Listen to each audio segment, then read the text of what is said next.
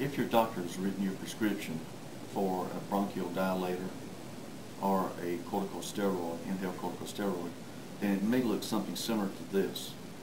It consists of a canister with the medicine in it and also a mouthpiece. But if he's also talked to you about having an enhancer, a spacer, an ACE, they're going to look very similar to something like this. These are some of the more common ones. This one has a mouthpiece on it that's contingent upon the fit, whether it be a pediatric, an adult, or a geriatric patient, or something similar to this one. This one is more commonly in Georgia that we use around the clinic here. This is called an ACE, or aerosol cloud enhancer. You simply take your canister, place it right here in the top, making sure that you shake it very well before use. Blow out your breath.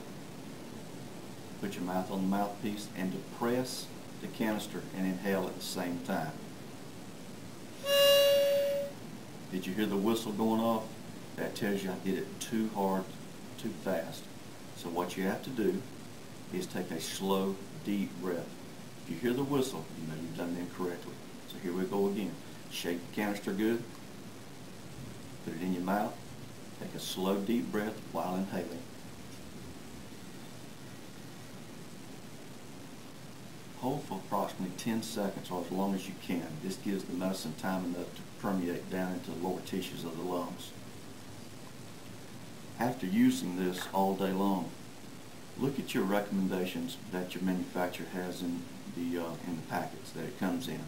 Most of them says disassemble and run it under warm running soap water and clean it each night before you go to bed and allowing it to air dry overnight.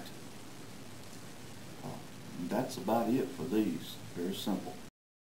If your doctor has written a prescription for some type of aerosol inhaler, a rescue inhaler, or a corticosteroid, it's going to look very similar to this. It'll come with a canister, with a mouthpiece. But he also sometimes will write you a prescription for an enhancer, a spacer, an aero chamber, and it may come looking something similar to this. These come contingent upon size, whether it be a pediatric mask would be a little bit smaller than this. This is for an adult, or you may be a large adult and it'll come a little bit larger mask.